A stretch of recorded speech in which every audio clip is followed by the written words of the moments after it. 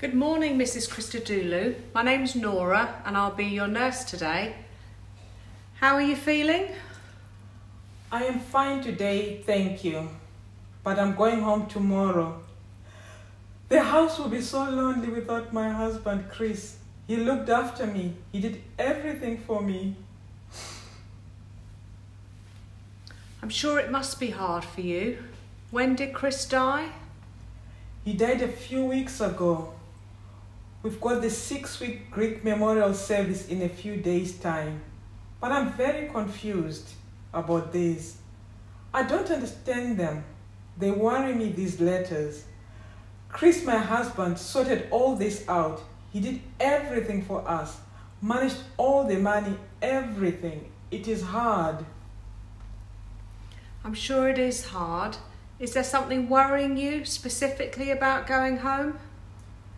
I am worried because of all these letters that are due. I do not understand them. I don't know what to do. Would you like me to read them? Do you give me consent to read the letters? Yes, please. Can you read them for me? Can you advise what to do?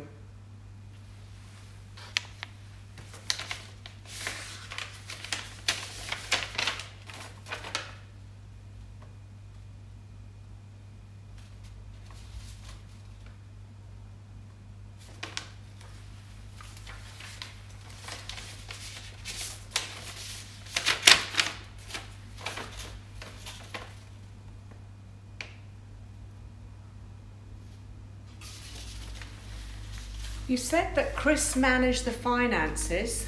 Is there somebody else in the family who could help you? No, there isn't. They all moved miles away. They've got their own lives now. Some of these do need urgent attention. Would you like me to refer you to somebody to help? Could you? Is there someone who can help? I could make a referral to somebody in the integrated care team, to the social worker. Would you like me to do that? Yes, please. That would be good. Maybe it will make me feel less stressed then. Okay, I'll make the referral for you. Thank you.